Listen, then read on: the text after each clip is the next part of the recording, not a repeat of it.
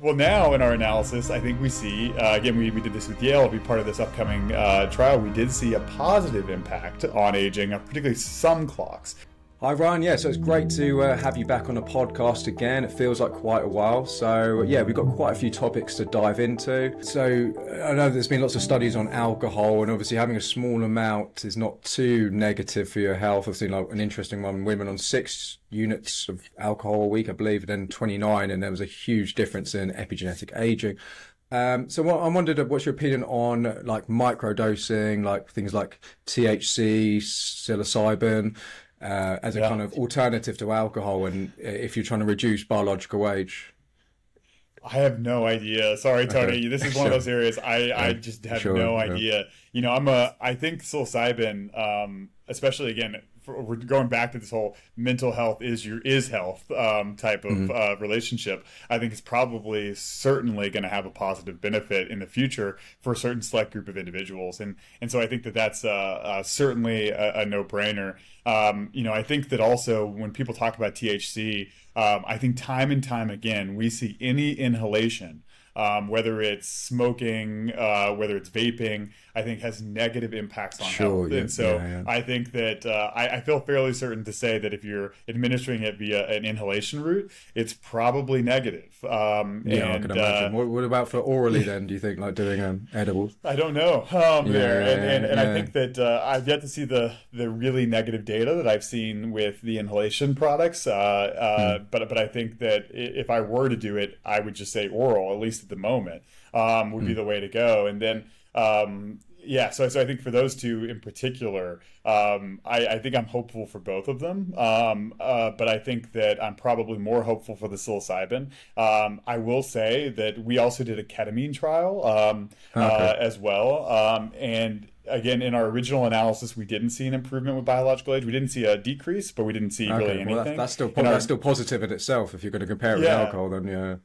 Well, now in our analysis, I think we see, again, we did this with Yale, be part of this upcoming trial. We did see a positive impact on aging, particularly some clocks, some second generation clocks like phenoage. And so again, I'm even hopeful for that.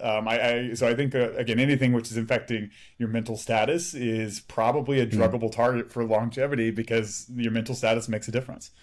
Yeah, and I guess it depends if so we talk it for mental health things, obviously it increases neuroplasticity, that kind of thing, doesn't it? And so for that thing, and then that's obviously depends on what we talk about, like micro or mini dose, where you're getting a small psychoactive effect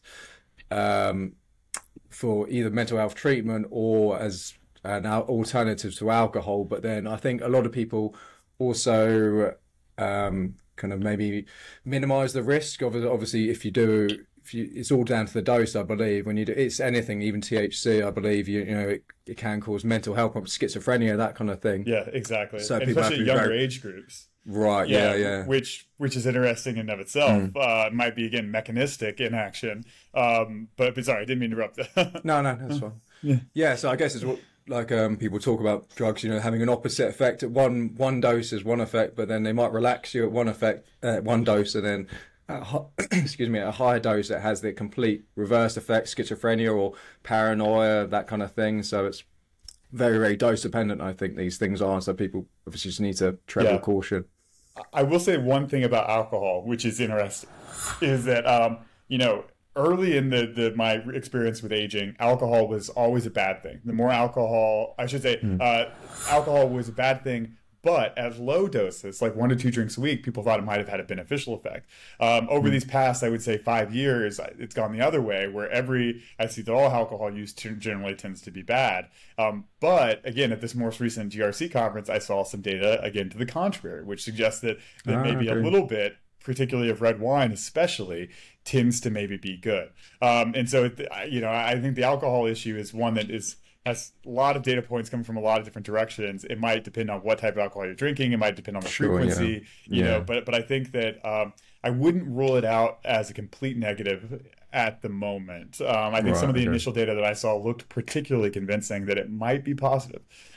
Okay. Yeah, like I say, the type of alcohol, if it's I think we all know binge drinking is not the way to go. Maybe some of it. Yeah, for sure. Yeah, definitely.